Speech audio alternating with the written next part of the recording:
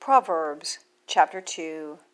My son, if thou wilt receive my words, and hide my commandments with thee, so that thou incline thine ear unto wisdom, and apply thine heart to understanding, yea, if thou criest after knowledge, and liftest up thy voice for understanding, if thou seekest her as silver, and searchest for her as for hid treasures, then shalt thou understand the fear of the Lord, and find the knowledge of God.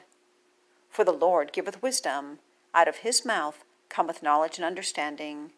He layeth up sound wisdom for the righteous, he is a buckler to them that walk uprightly. He keepeth the paths of judgment, and preserveth the way of his saints.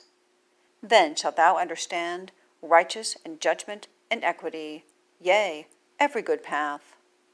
When wisdom enter into thine heart, and knowledge is pleasant unto thy soul, discretion shall preserve thee, understanding shall keep thee, to deliver thee from the way of the evil man, from the man that speaketh froward things, who leave the paths of uprightness to walk in the ways of darkness, who rejoice to do evil, and delight in the frowardness of the wicked, whose ways are crooked, and they froward in their paths, to deliver thee from the strange woman, even from the stranger which flattereth with her words, which forsaketh the guide of her youth, and forgetteth the covenant of her God.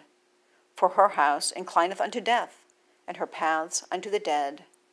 None that go unto her return again, neither take they hold of the paths of life, that thou mayest walk in the way of good men, and keep the paths of the righteous.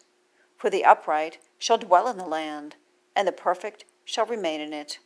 But the wicked shall be cut off from the earth, and the transgressors shall be rooted out of it.